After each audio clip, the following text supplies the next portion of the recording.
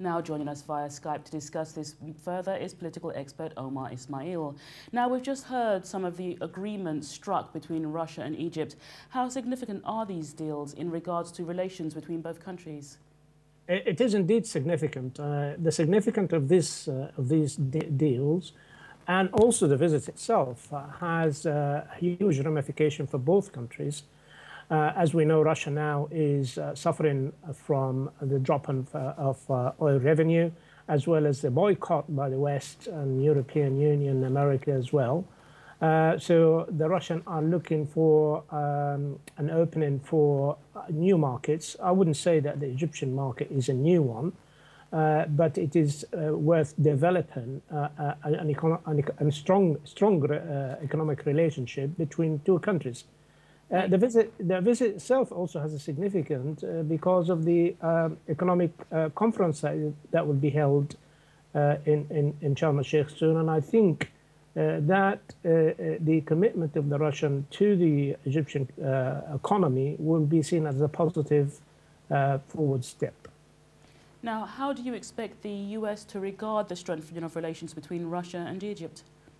I think really over the past 2 years, particularly after the incoming of Sisi as a president, the relation has cooled off a little bit. And I think the Egyptians have invested over the last 30 years hugely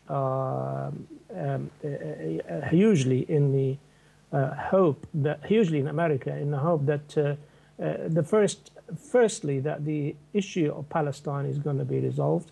It hasn't. It's actually got worse under the different American administrations.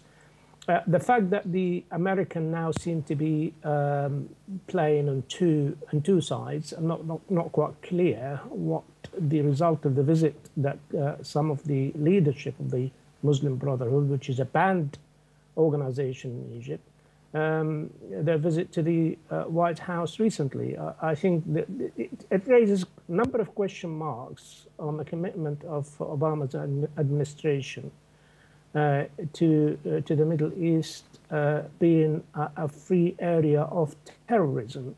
And it raises questions in the mind of the Egyptians, particularly in the American commitment in their armament and also in their help to confront terrorism. And Omar, why do you think it is that we're seeing this warming of relations now between Russia and Egypt? Sorry, I missed that bit. Why do you think it is now that we're seeing this warming of relations between Russia and Egypt?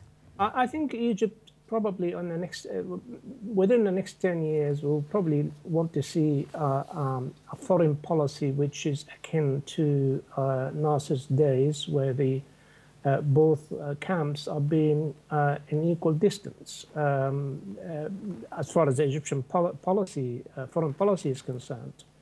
There are huge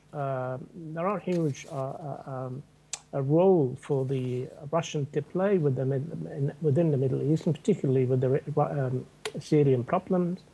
The Russian have the technology, have the ability to help the Egyptian economy to grow, which is very much needed.